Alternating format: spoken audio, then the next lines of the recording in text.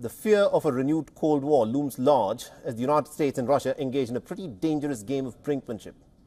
At the recent NATO Summit in Washington, the United States announced plans of deploying long-range American missiles on German soil.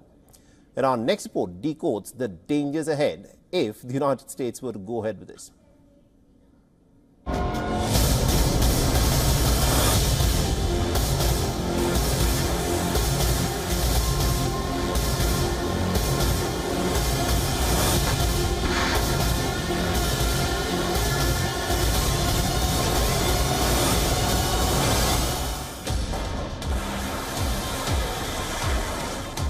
The chasm is widening between NATO and Russia.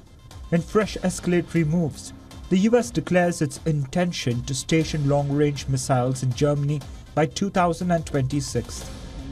The announcement coming at the NATO 75th Summit in Washington underlines the NATO's commitment to European defense and its determination to counter the Russian threat. The long-range missile deployment comes years after the 1987 Intermediate Range Nuclear Forces Treaty was dissolved in 2019. Moscow has vowed to respond in kind, calling the Western alliance an inherently hostile entity.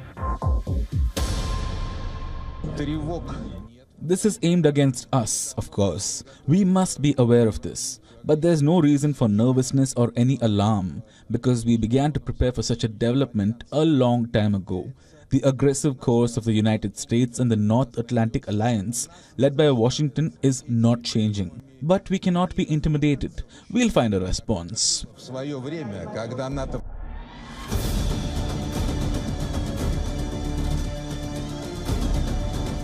Russia has repeatedly expressed concern about the potential for NATO military infrastructure and troops to be stationed on Russia's doorstep. Moscow has used this perceived threat to justify its invasion of Ukraine, a country located between Russia and NATO members. Signaling a new arms race, President Vladimir Putin says Russia should resume the production of intermediate and short-range nuclear-capable missiles. He hinted at deploying these missiles to strike NATO member states that enable Ukraine to attack Russian territory. This escalating game of tit-for-tat threatens to plunge Europe back into icy grip of a bygone era. The potential for miscalculation hangs heavy in the air. Bureau Report, WION World is One.